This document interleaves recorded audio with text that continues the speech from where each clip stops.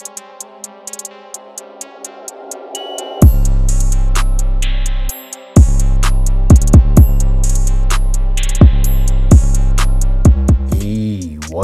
good, TK gang? Now, today's video, I'm going to be talking about LaMelo Ball. So just a few days ago, sources came out that University of Kansas basketball program denies that they had conversation with LaMelo, and they also denied that they're even planning on recruiting him to their school.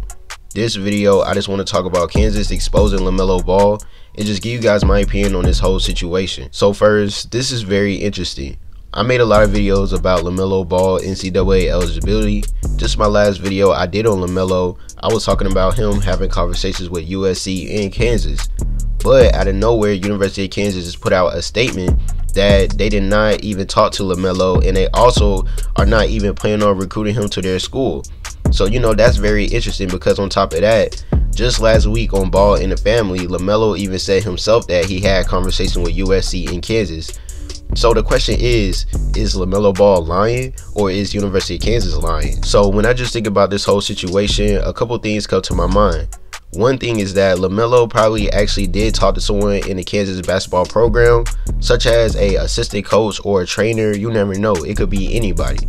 But basically, if LaMelo really did talk to someone at University of Kansas, then that means the person that he talked to didn't inform everybody else in the school, well, the basketball program, that he had talks with LaMelo Ball. And that's why we have this whole situation right now, because now that LaMelo said that he had talks with Kansas, now Kansas is like, whoa, we didn't have talks with you. I don't remember ever calling you or contacting you about recruiting you to our school. And also to remind you guys, when LaMelo said he had talks with Kansas, that was recorded back in November. So now that we're in February and people are now starting to hear this information, everybody is just like, oh wow, because it's shocking information. And since Kansas put out a statement, then it seems like they just found this out too, just like everybody else. So that's really interesting to me. Another thing that comes to my mind is that Kansas is trying to hide this whole situation in plain sight. And what I mean by that is that Kansas probably did have talks with LaMelo Ball back in November, and probably is actually still trying to recruit him to their school.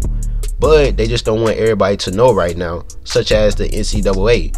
We all know how the NCAA is. Once they figure out you're breaking the rules to something, they're going to punish the whole school. Like, the NCAA is really dirty when it comes to them giving these schools consequences. And also, if you guys do not know, the NCAA is really strict when it comes to recruiting high school kids to colleges. Like, they really don't play when it comes to that. Such as coaches deciding to pay high schoolers to recruit to their school, or these schools having secret conversations with these kids and their family behind closed doors without the NCAA knowing about it. Like, things can get really serious if the NCAA finds out that someone is breaking the rules. So honestly, you guys, I don't blame Kansas for putting out that statement just because they're not trying to get in trouble. In my opinion, I really feel like Kansas definitely did have talks with LaMelo back in November, or probably still right now, you never know. But it's just like, why would LaMelo lie about something like that when he know he's being recorded and everybody's going to see it? I really don't understand why he would lie about something like that. That's why I really feel like Kansas really did have talks with LaMelo, but they just not trying to tell everybody because they're not trying to get in trouble. Man, this whole situation is so funny to me. I bet when Kansas found out LaMelo said that, they probably called him and was like, look, since you said that, now we got to tell everybody that you're lying and we got to expose you, just because we're not trying to get in trouble by the NCAA. So we're going to put out the statement saying that we never conversated with you and we have no interest in you. I bet Kansas probably did do that. That would be hilarious if they actually did. But I want you guys to leave your comments below on how y'all feel about this whole situation. I thank you guys for watching. Make sure you like and subscribe. Make sure you press the notification button to get game. We out.